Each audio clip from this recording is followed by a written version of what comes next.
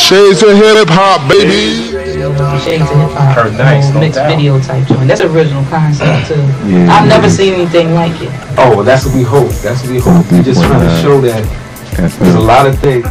So it's the star-studded joint. That is real hip-hop, you know what I mean?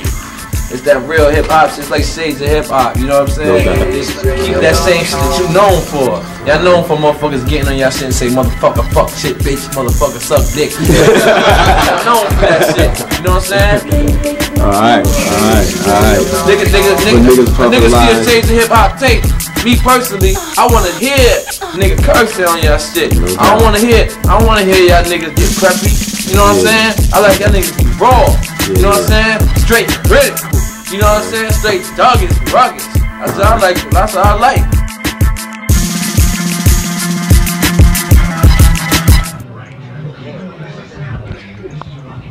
Yo, it's Kurt Nice for Video Clubhouse, chilling at the Robert Treat Hotel, Tampa Productions. Yo, we here, man, Broadway just rolled in, but we here with Smif-n-Wessun. Yo, I'm gonna let them just kick it right here. Power to the people, them. Sin from the Coco Brovas, Steel and Tech. Sin, everything is everything in the boot camp circle. Everything is elevation in the boot camp circle. You know what I'm saying? With the Coco Brovas, everything is struggle, saying, so the struggle continues. How'd y'all get on, man? I mean, everybody likes to hear the stories of, this is like a behind the scenes show, and we like to give heads a little bit of information how to get on, you know what I'm saying?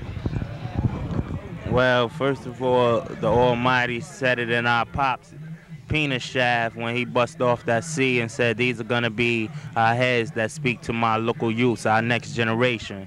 So that's how we got on, because it was already written in a book called Life, that Steel and Tech, myself, beat, that come to these loud noise, make a piece to let heads know what the boot camp is about. Then we met our brethren BDI up on 12 Philly, up in Manhattan, up in Hood Harlem at the Apollo, and from there we just been linking up since.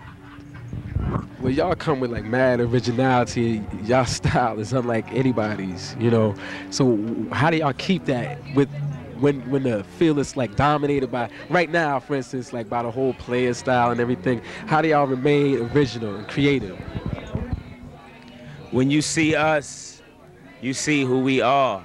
You know what I'm saying? When you hear our names, you hear a description of who we are. You know what I'm saying? We don't portray to play, because this is not a play. You know what I'm saying? This is life. You could play all you want in life, but we choose to be soldiers in life. You know what I'm saying? Because we realize we got to struggle. So we can't play around in this struggle. So we got to maintain who we are. Who we are as individuals that's working hard as hell to just make a dollar or keep our head on our shoulders, you know what I'm saying? So it ain't no time to play for here.